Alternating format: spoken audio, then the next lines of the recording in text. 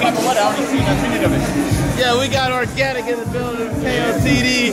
How you feeling today, bro? Good, man. I'm good, bro. What do you think about the little bit of the last battle that you saw? I thought it was good. Soul Khan's projection was back, you know what I mean? He had the energy back. It's good to see QP back. It's a good nostalgic battle, man.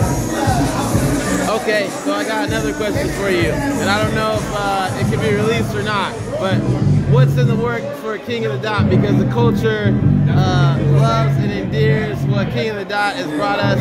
And we're so thankful for what you did with Pat Stay. And we're looking forward to what King of the Dot is bringing next. Can you give us anything on that?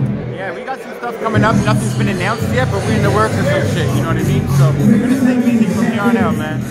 That's what's up, man. Tell them where to find you.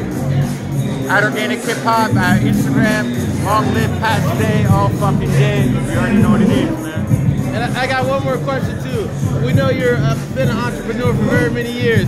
How is the Ghost Drops going? And tell us a little bit about that. Doing really good, man. You know, we're killing it up in Canada. Just happy to keep it moving, man. Man, yeah.